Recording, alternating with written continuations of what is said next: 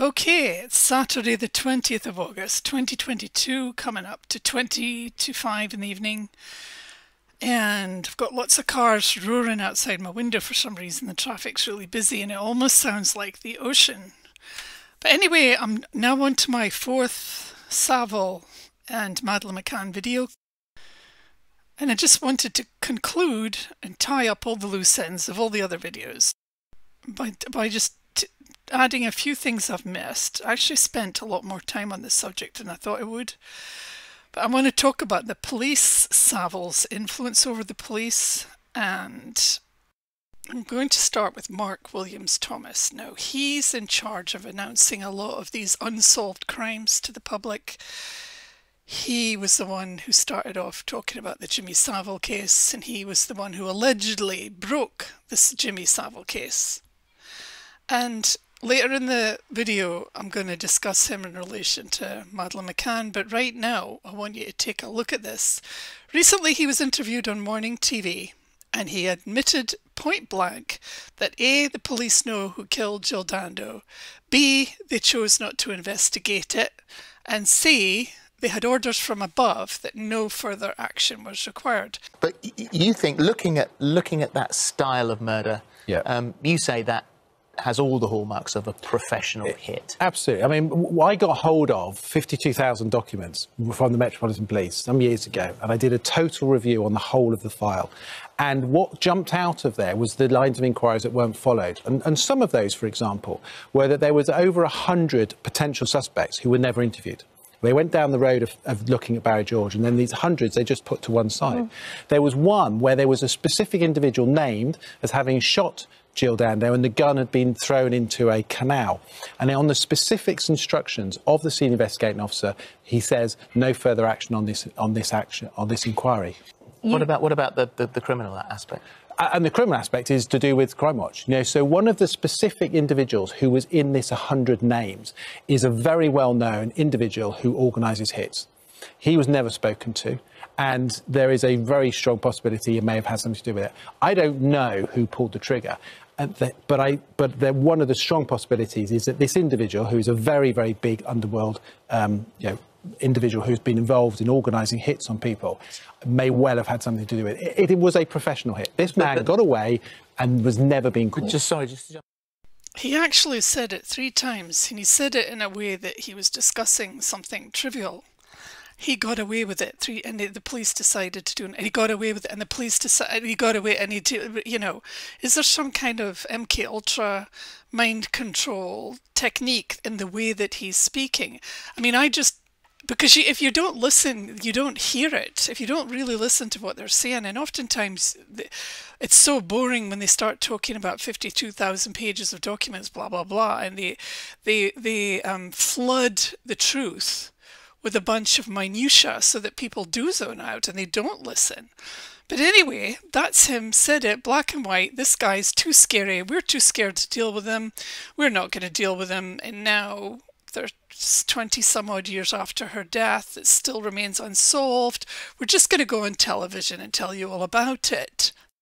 And I'm using the word we because he is a spokesperson for the police. He is an ex-copper, supposedly, but now he's a media personality, and it's important to point out right now that he's being paid to do this interview. I mean, there's only 4 possibilities what happened to Madeleine McCann. The first is that it was an accidental death and a cover-up, according to what Giancarlo Amaral said. The Portuguese policeman said, and he wrote a book about it, and he was sued for libel, so on and so forth. So that was the first theory. The second theory is the one put forward by the McCanns, that she was abducted. Now, me coming along talking about this invisible weapon could give that theory some possibility outside the realms of history, because historically speaking, this weapon hasn't appeared in any of the books as far as police work and investigation. No one even knows what this weapon's called. It's brand new, or secret. It's secretive. I mean, they might have been using it since the 70s, but the fifth and the last theory that I'm going to put across is Madeleine McCann's passing, death or abduction was a satanic sacrifice for what was going to happen 4 years later in the death of Jimmy Saville. But what I see when I look at the photography around the subject of Madeleine's passing or abduction or disappearance, when it comes to the Catholic Church, having looked into Jimmy Saville's relationship with the Catholic Church, it all adds up to, on paper, a satanic sacrifice. Now, whether that's a spoof or whether that's real, I don't know. I'm not saying it was. I'm just observing. Because, first of all, there was the dates. There was the weekend, a week before her 4th birthday, she disappeared. This was the weekend which was the anniversary of the end of World War II, where Germany surrendered to England. And apparently, allegedly, the Nazis did not surrender. They went underground. Allegedly. The following week, which would have been the 12th of May, which again is a 4444, she would have been 4 years old. And so that was her birthday.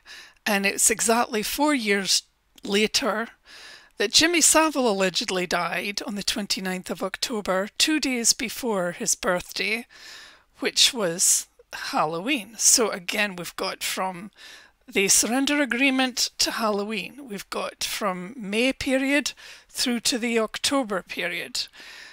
Again, I'm just observing it, I'm reporting it. I know these numbers and dates and ceremonies mean nothing to me, but they mean an awful lot to people who study Satanism. Because when Jimmy Saville died, he was 84 years old, which again is 8 4s, or 444, which is an identical mirror of Madeleine McCann. So yeah, here we have the period of May to October. We have all of these number synergies. We have the 444 showing up on both sides. We have a birth and a death, a birthday, i.e. Madeleine's birthday, and a death. Now, one of the results of this whole exercise was to kind of demonize the McCanns as being bad parents. In the next clip, Piers Morgan asks the McCanns some quite tough questions. Jerry, I mean, look, difficult question. But obviously the resort you were in had lots of nanny facilities, and they weren't that expensive to use, and you both were professionals earning money. Another criticism that's put to you is, why didn't you just pay to have a nanny if you wanted to go out for dinner? Yeah, I mean, it's not a question of money. We did what we thought was best in the kids' routines, and I think as parents, we had a very good routine in terms of the whole bath, bed, story type thing. And I take your point, but for me, you know, if your children are asleep upstairs in a bedroom and you're dining in the garden, you're out of sight and you can't hear them. And that's the similar thing to me. Except I guess that most people's homes are secure. Sure. You know, this was not a secure property. People could come in and off the street if they wanted to. That's where the criticism, I guess, comes at its most fierce towards you, is, you know, you're intelligent people and you were certainly good parents. There's no one's questioning that from all accounts that we've all heard. It's just when you have people coming in and off a street like that and it's not your home and it's not really secure. Again, I mean, I think it's back to the safety issue. We did not perceive an element of threat, and child abduction is so rare. Why would you ever have thought that someone was going to get into an apartment and steal your child? It just didn't enter our head. If it had, it wouldn't have happened. Yeah, we've been through all these questions day in, day out. Yeah. Why, how, why?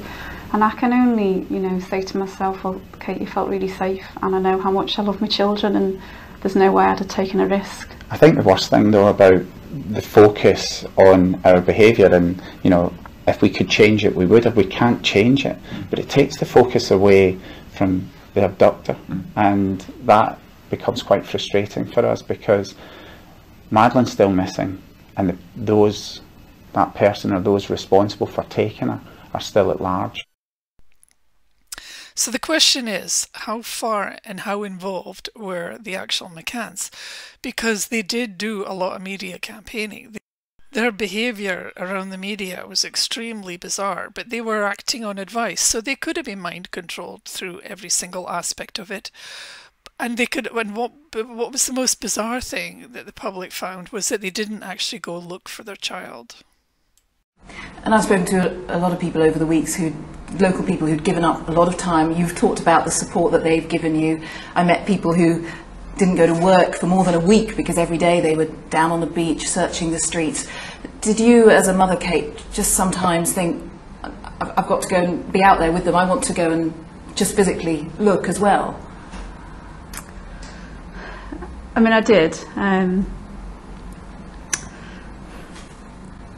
mean, we've been working really hard, really. Apart from the first 48 hours, as Jerry said, were incredibly difficult, and we were almost non-functioning, I'd say.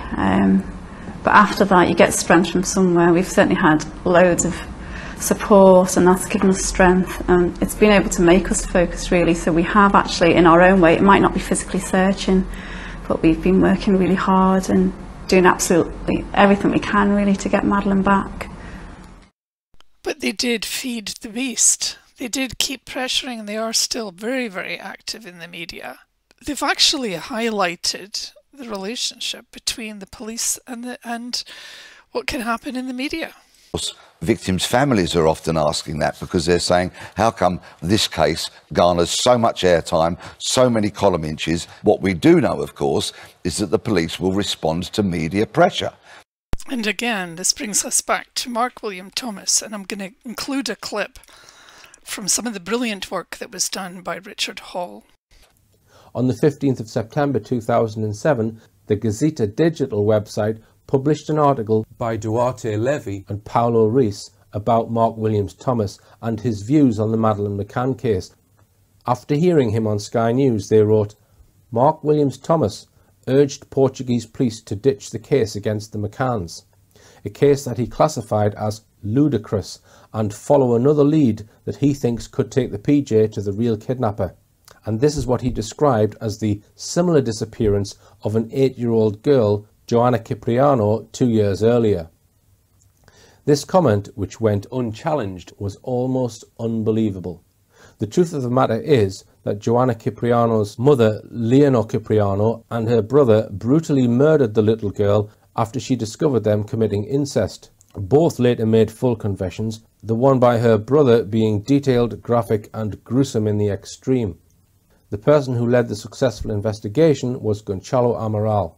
Both murderers were sentenced to 16 years and are still in jail today. It beggars belief that Williams Thomas could get away with such a monumental untruth in front of millions of viewers. A professed expert, he had successfully fed the abduction myth. But then it was the Murdoch-owned and controversial Sky News that was giving Williams Thomas the airtime. In the next clip, this is the first time having worked with Max Clifford. I mean, usually my voice would be shaking when I was on the phone with him because he was a very scary individual. But this is the first time I've ever seen him nervous in front of a camera. And at least now he's got some compensation to compensate him for what they put him through.